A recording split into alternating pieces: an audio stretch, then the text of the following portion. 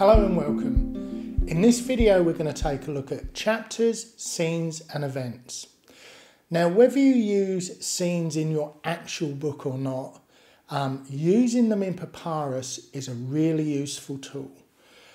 Using chapters, scenes, events and even comments effectively give you really good navigational points within Papyrus. Not only that, the chapters, scenes and events give you the ability to move small portions of text or large portions of a text about within your novel. So they're really good for structuring and creating your book. So let's take a look. Okay, so what I thought I'd start by doing is showing you one of my works in progress with the chapters, scenes and events already in them. So if I highlight the chapter title, you'll see in styles it denotes the kind of style it is, which is a chapter heading. If I come down to the body text or the main text, you can see that the style changes. So this is one of the ways you can create a chapter simply from styles, which I'll show later in the video. This is a scene. And again, it's shown by a clapperboard, and you have a scene marker where you can add brief descriptions of the scenes and so on.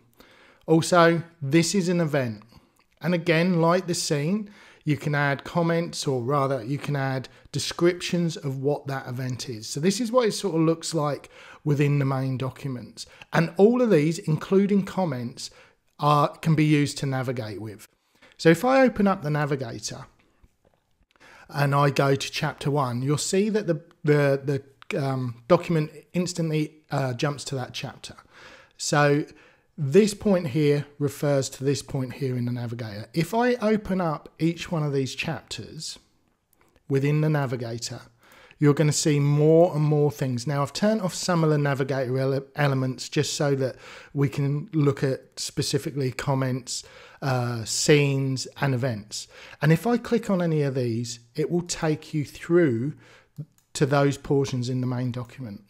So again, this denotes a chapter, scene, and when I click on any of these items, it will take you directly to that point in your book. Okay, so that's a brief overview that you can see, but by using chapters, scenes, events and even comments, they're the building blocks of your book. So let's jump into the main video. Okay, so we're now in the empty project, and this is how it appears the moment you create it. It gives you two empty chapters. So the first thing I'm going to do, I'm just going to remove this text in the second chapter, just so that we're working with a single chapter to start with. Okay, and I'll get the cursor in the right place. So the first thing I'm going to do is show you how to create a scene. And that's very easily done. You can do it from a right click within the main document and go scene. Now, I always place a scene marker directly after the chapter heading, and I'll explain that why that is a little bit further down the track. I also suggest you use like a small description of the subsequent scene rather than just scene one or two, and I'll show you that as well. So I'm going to go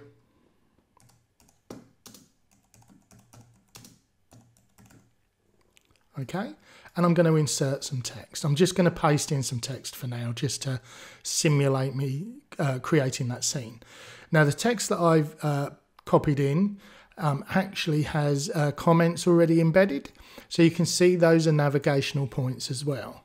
So by clicking on any one of these things, you can navigate your way through the book.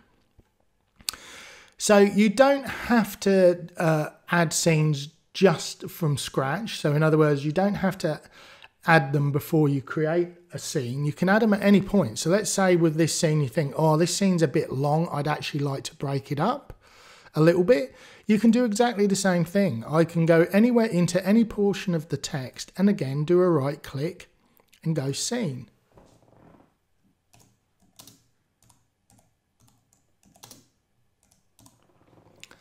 Okay, so You don't have to create the scenes immediately, but by breaking things up, they're giving you really good navigational points. So even if you don't use scenes in your actual book, using scene breaks within your document as you're working is a great way of navigating your book and moving text around, which I'll show again a bit later.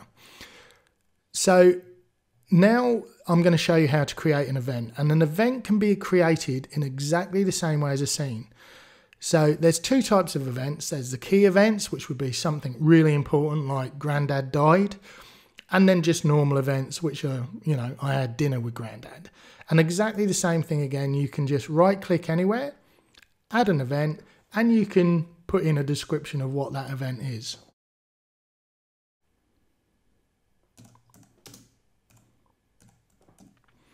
And again, these become clickable in the Navigator, so you can navigate through your book using these marker points. Okay, so the next thing I'm going to do, I'm going to add a chapter. So what I'm going to do first is insert a page break.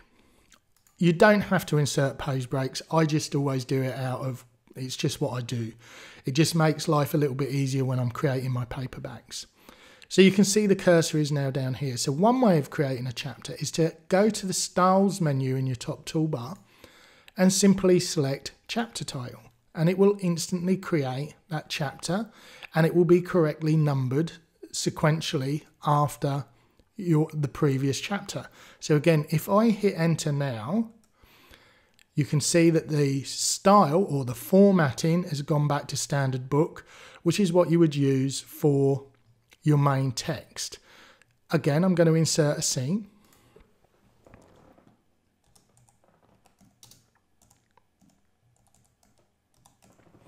And I'm going to add some text. Now what I'm going to do is show you the other way you can add in a scene, where you can add it from the Navigator. You could right click here and go new scene after. And what it will do, it will create the new scene marker basically exactly where the cursor is. So I'm going to go new scene after. And it creates that scene break.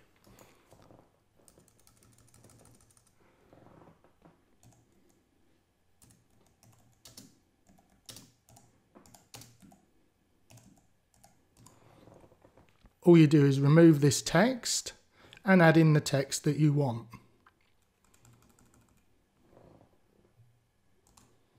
Okay, again, I'm going to insert another page break, which I'll repeat is optional.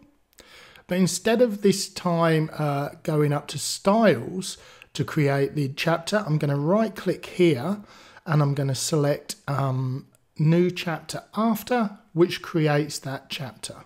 What I'm going to do now is I'm going to just propagate a little bit more text and scenes into this. Then we're going to come back and I'm going to show you how you can use these marker points to move the body of the main text around within your novel. Okay, so I'm back again. So what I've done, I've just added a little bit more text in and a few more scenes and so on. Now, what you can do, if let's say, for instance, you think chapter 2 should actually be where chapter 1 is, you can actually move all the text relating to chapter 2 simply by clicking on it and dragging it to where, for instance, chapter 1 is. And what that will do, it will automatically move chapter 2 to where chapter 1 was and renumber the chapters correctly.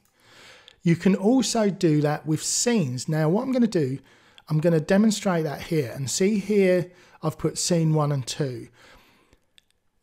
Papyrus doesn't renumber scenes, so if I drag scene 2 to where scene 1 was, you can see it's now ordered incorrectly. But if I do the same thing here, if I go he moves on and I drag it to here, you can see that it's changed position, but because it's a description, it's still easy for you to know what's going on.